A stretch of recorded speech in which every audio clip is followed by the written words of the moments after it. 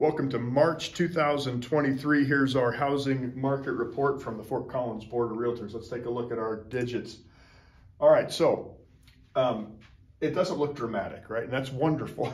We were reviewing this earlier and realizing these aren't double digits, we're single digits. So our change hasn't been dramatic from last year, which is wonderful. New listings are still down almost 10-ish%, right? 8.79% and 7.9% on pending sales. So those two compared to last year, same month, are both down that roughly 10%. So that's our, how many houses are coming on the market? How many of them are getting absorbed? That's this data set. Here's our price. This is what most people kind of focus on, is our median and our average sales price. Up 2%, down 0.02%. So almost flat on our average, and our median is up at roughly 3% over last year. So that's a fun thing to see. We're seeing this market that had climbed so rapidly finally kind of tapering off. It's not accelerating crazy. It's not dropped. It's more of a stable market, which is something we all like. We like predictability as we're trying to sell a giant asset or buy a giant asset. And so this little kind of return to predictability is nice. Days on market's kind of our big one. Hey, if you're a seller out there, last year your house would have sold in 47 days. That was the average. This year, 66 days, right? So we're adding another half month onto your sale, a little more than that.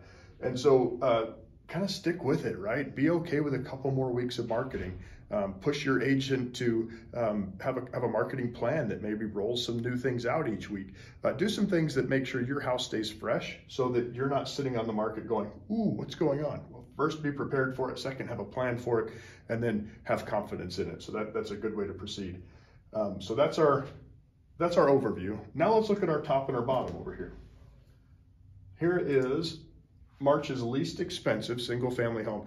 I don't know if I've ever shared this with you guys. I take out things that aren't livable. So if it has structural damage to a floor, if it's a duplex instead of a single family, those kinds of things, I just kind of cull those out of our group, and I go with kind of that traditional, what can I move right into home? And here it is, 3750 Celtic Lane, 3 beds, 2 bath, 1,300 square feet for $399. So that's our least expensive home.